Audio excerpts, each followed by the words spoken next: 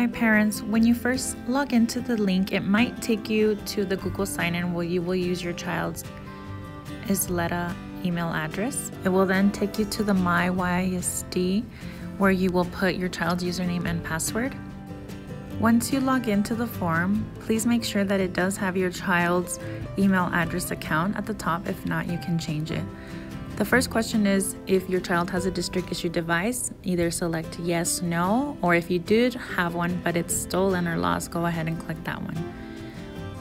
Once you go to the next page, it's going to tell you to type in your child's name. Please provide your child's first and last name. The next thing is going to ask for the tag number on the device. This is a 6-digit number on the back of the device. If it does not have that, please add the serial number, which can also be found on the back. The next question is to see if your device is in good working condition. Please click in yes or click in no. The next question is there any damage on your device? If there is, please type in what kind of damage there is. Once you're done writing that in, you can go ahead and click submit, and then that is the end of the form. Thank you.